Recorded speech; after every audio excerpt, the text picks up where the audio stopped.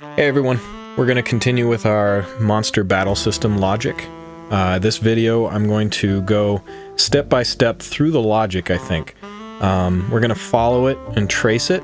I think that's the best way to run through it because there's a lot of things going on, and I think if I just go bit by bit, that's the best way to teach this. So let's see what happens. Here we go. Alright, first things first, we need to make some C++ classes. And it doesn't matter what IDE you use. First you need to make yourself a new component. Call this battle component. This is just an actor component. We're going to want a couple of implementable events. We want a start turn. We want a run turn with an integer input. I called it in action choice. We want an AI selectability, and we want an AI run turn. Last, we're going to want a multicast delegate, declared dynamic multicast delegate, f turn ended. Put it down here as blueprint callable, blueprint assignable, f turn ended, turn ended. We're going to call that at the end of turns, and things will then run. They're going to be bound to it, and then they're going to run as soon as that's broadcasted, called. Nothing's going on in the implementation file. You're going to want a game mode for the battle. I have a separate game mode. Let me find it. It's totally blank. This is my own custom game mode, but there's nothing going on. And then I inherit from it. At some point I'll have overworld stuff, so I wanted to have an overworld game mode and then a separate game mode for the battle map. In here, we're going to want an enum. This is our battle state. Make it an enum class, blueprint type of uint8. We want start, player turn, enemy turn, won, and lost. In the game mode battle itself, we're going to want some more implementable events. We want a setup battle, a player turn, an enemy turn, a new round, a continue round, a check turn stack, and then we're going to want an enum itself. So make this a uProperty edit anywhere blueprint read write. This is our battle state enum. Call it battle state or whatever you want, and set it start for default. Nothing in the implementation. Last, we need to have some abilities for the monsters to use. This is going to be a U object. It doesn't spawn in the world. It's not an actor. This is just something that they'll hold, that each monster will hold in an array. Above it, make another enum. This is an enum class blueprint type. I called it monster ability type. It's another uint8. And in here, you can ignore speed buff and speed debuff for right now. I'll make another video specifically about buffs and debuffs. And just stick in none, damage, and heal. None might not actually be required. I just like to have that in there for the default monster ability so that it's set to none by default. In the monster ability, go ahead and give it a monster ability. Edit defaults only. Blueprint read write. Monster ability type is the name of it, and set it to none as default. Then you want to have another property, edit defaults only again, blueprint read write. This is a float, and this is going to be the modifier. Whatever this does, it's going to have a float modifier. There's nothing in the implementation again. Make sure for the battle component also that it's blueprintable. That's important. Once that's all compiled, come back to the editor. So we're going to want to make a blueprint of the game mode, the battle game mode. In a components folder, you're going to want to make a blueprint of the battle component. In an abilities folder, you want to make a monster ability parent class blueprint. Go to the parent monster class that we created in the previous video, and give yourself the battle component over here. Search for your battle component, and you want to do the blueprint battle component. Let's start with the game mode battle. Open that up, and let's follow the logic. Here's our setup battle event. On begin play, just call that.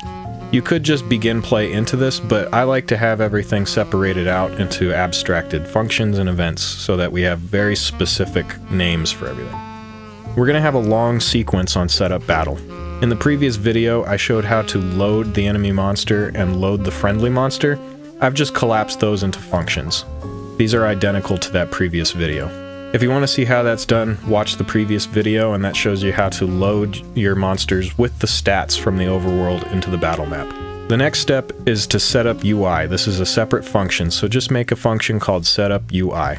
First, in the setup UI, we get the player controller. I have an interface on my player controller so that I can just call get player controller battle, and then it'll return it without having to cast. This is just a separate player controller that I've made for the battle map. There's no logic going on inside it yet. Go into a sequence. The first thing that we want to do is create that battle UI widget that I created in the previous video. Let's go take a look at it because there's a couple things here that we need to send in. Here's that UI we set up last time. We'll come back to this logic in a bit. Over here in our variables, we want to have the friendly monster, which is a BP monster variable, the enemy monster, which is also a BP monster variable, and then we want the game mode battle, which is our BP game mode battle. Go ahead and make those 3 variables. We also want to make sure that each one is instance editable and expose on spawn. Expose on spawn allows them to appear here when we create the widget.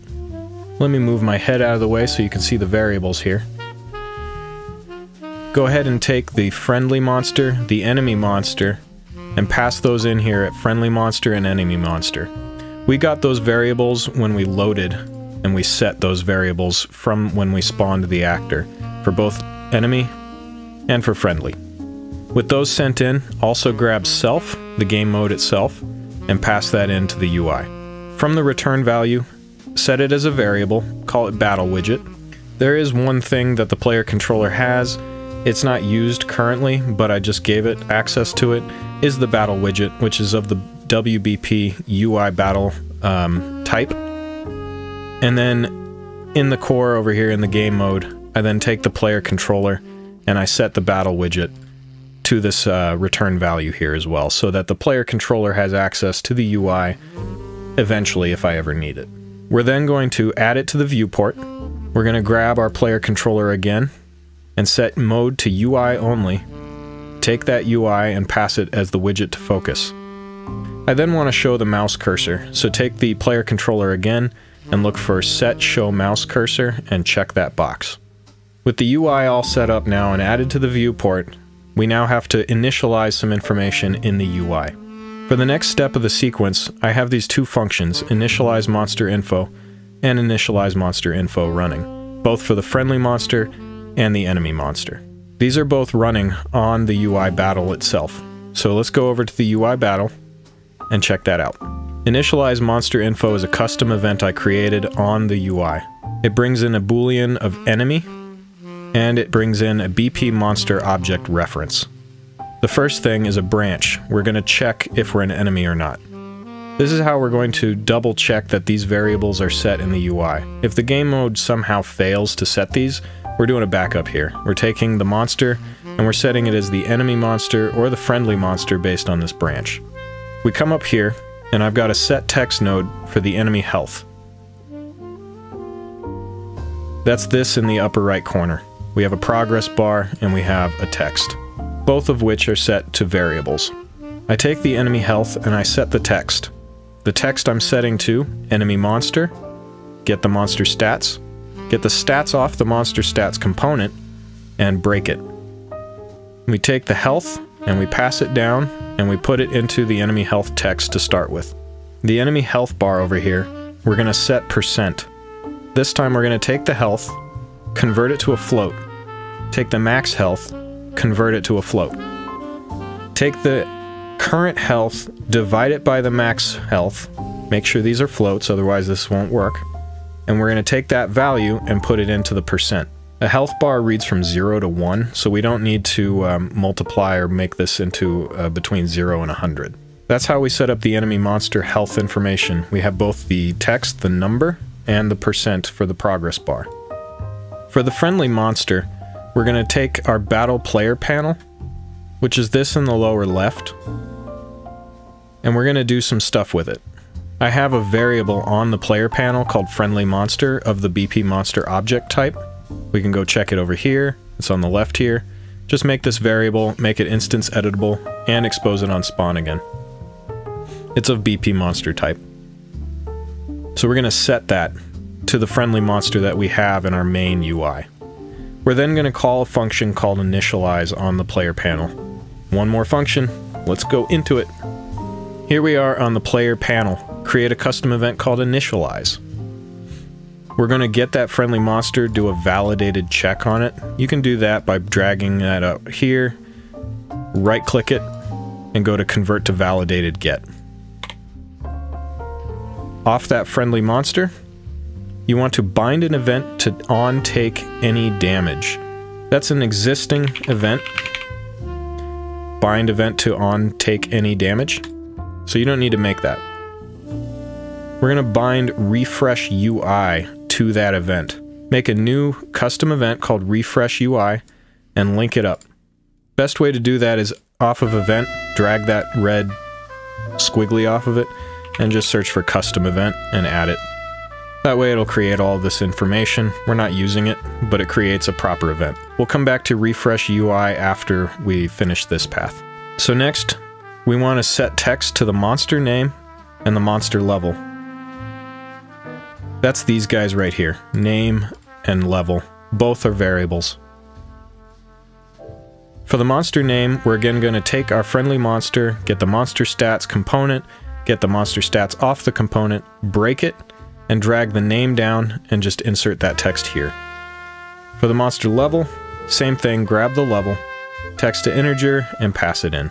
Next, we want to set up the ability buttons. Those are these four things right here. I made the uniform grid panel a variable called battle ability buttons, which contains the buttons. I take that battle ability buttons and I get all children. Now in this struct, I've added abilities. Let's go take a look at that. Here's my monster stats component. And above that, here's my struct of monster stats. I've added this T-array, T subclass of monster ability, and I've called it abilities. This is what's going to store each class of our abilities. With that now part of our monster stats, we can take that array, do a for each loop, get its index, and use that to get the child out of the ability buttons. So these are going to match up. And we're going to set that button to visible, which reminds me, each of these buttons is collapsed by default. Once we've initialized all the buttons, we then come out of completed. We're going to get the game mode, run our interface call on that in order to get the game mode battle, so we don't have to cast again, just make it an interface. Game mode battle comes out, we're going to set it so that we can keep it, save it as a variable, and then we're going to come over here. We're going to set our friendly health and our friendly health bar. This is separate because refresh UI is going to call this, just these. These are a part of initialization. This is going to be called on initialization and when we refresh the UI. This is identical to what we did in the enemy health. So go ahead and set text for friendly health and friendly health bar. Set the %.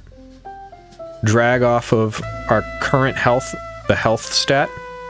Set that to friendly health right here, so that's our number. And then for the % for the health bar again, take the health and the max health, convert both of them to a float so that we get a proper percentage, an actual decimal here. Divide the current health by the max health and pass that in for the in %. When we take any damage, refresh UI is called, which then runs this again and updates our current health text and our current health progress bar. The next logic on the player panel is the buttons themselves. Get the friendly monster, get the battle component off of it, and you remember that we created a run turn event. Off the game mode battle, get that battle state. We want to make sure that our battle state is player turn. We don't want to be able to push any of these buttons unless it's our turn. Make a branch for each button and send in this equal to player turn into each of those. Next, call run turn off the battle component for each one and set the in action choice. You remember we made that the variable. Here's that run turn again, just as an example. It's a const int in action choice. Make the first one 1, second one 2, then 3, and then 4 for our 4 buttons. That's the logic for the player panel. We're done there. We come back out, to where we called initialize. We're done there. Let's take a look at construct for the UI battle. We want to grab the enemy monster, and we want to do something similar. Grab bind event to on take any damage off the enemy monster, off of event. Create a custom event, call it refresh UI again. And this refresh UI is going to come up here and execute the monster health information again. So this is the same thing as the friendly health.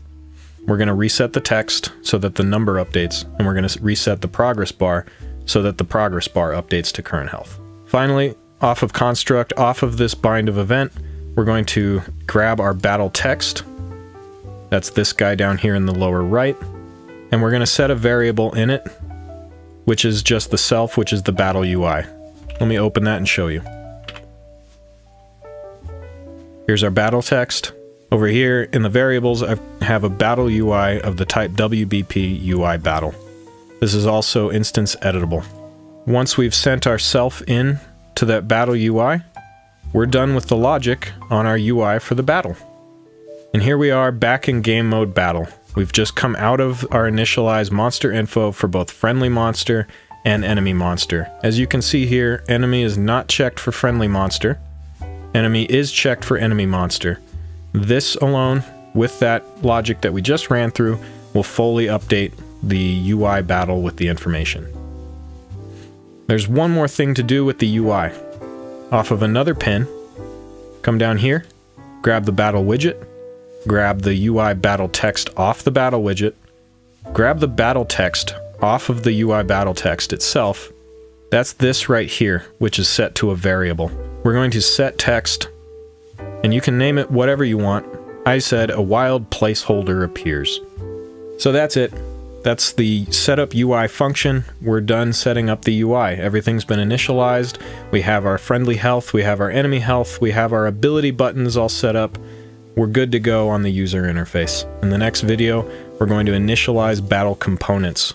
Until then, see ya later.